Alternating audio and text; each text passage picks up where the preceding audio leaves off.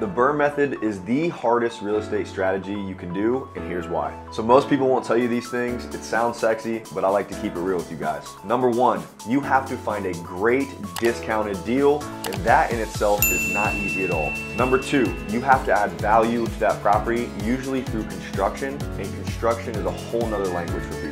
Number three, you need to know market rents, how to rent the property, and how to manage the property. And number four, and by far the hardest of this entire strategy, is you have to go and refinance that property with a bank. So in theory, number four sounds like it's the easiest, but I guarantee you it is by far the hardest part, and none of the gurus online are gonna tell you that. The reason for this is banks are always changing, and you yourself have to be bankable. Make sure your credit's right, make sure you make some money, because these banks are lending you money based off those credentials. But with all that being said, it is very worth it. We built a $15 million portfolio doing so, but maybe give me some gray hairs and might be losing some hair doing so. Drop a comment, follow me if you want to learn the real side of real estate and doing the BRRRR method the right way.